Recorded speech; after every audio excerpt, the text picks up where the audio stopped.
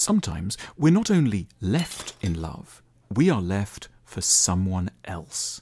A rival who comes to assume a large, indeed monstrous position in our imagination.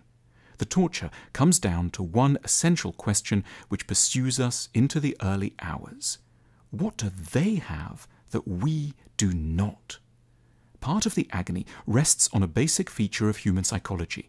We know ourselves from the inside, in great and usually dispiriting detail, whereas we can know other people only from the outside, from what they choose to reveal, which may be almost nothing, aside from a very attractive face and charming manner. As a result, we may feel that the person we've been left for, and whom we know only on the basis of having briefly met them at a party or stalked their online profile, is wonderful in every way. Where we are shy, they're going to be confident. Where we are chaotic, they're going to be well organized. Where our sexuality is complex, theirs will be simple. Where we're too domestic, they will be exciting. Well-meaning friends may try to bring us back into contact with our good sides. They may speak of our kindness, intelligence, or sense of fun. But this might not be the best way forward. The point isn't to rehearse how decent we are. Properly to get over the pain of a love rival, we need to realize how mediocre pretty much every human who has ever existed tends to be. There is not, in fact, ever any such thing as a perfect person. There are merely differently tricky ones, as our ex is going to find out. Our failings or defects may well be real, but the picture we've got of ourselves, as compared with our love rival, is skewed by undue ignorance. Recovery does not involve the denial of our less admirable sides.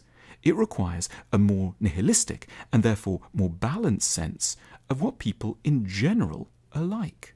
Of course, the rival has qualities we lack. It's true that they might have better hair or a more impressive salary.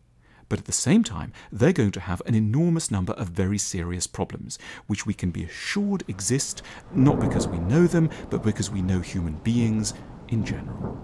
No one examined from up close is ever anything other than disappointing, and every person one has to share a life with will prove so maddening over time one will at points wish they had never been born.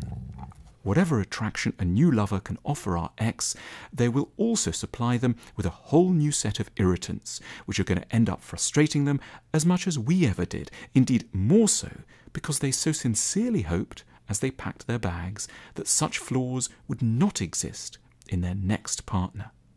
Our ex-lover has not entered the gates of paradise. They've merely exchanged one imperfect relationship for another.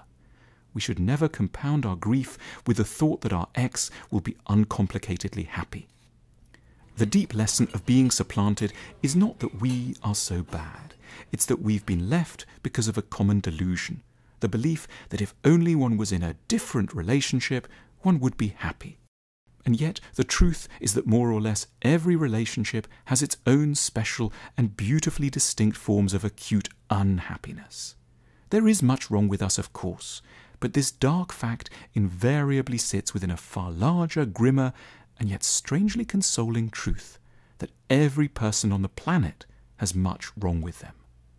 Once we get over abandonment, the person we need to find is not the one who thinks we're perfect and will never leave us on this basis, but rather one who can quite clearly see our failings, and yet, this is the key advantage, knows how calmly to make their peace with them. The lover that we need is not someone who stays with us because they think that we are irreplaceably marvellous, but rather who stays with us because they've wisely realized that no one is as attractive as they seem at first, and that to smash up a relationship is generally only a prelude to novel encounters with frustration and disappointment. Our perspective cards feature tools for a wiser, calmer perspective on life. They help to restore calm and clarity, even during difficult times.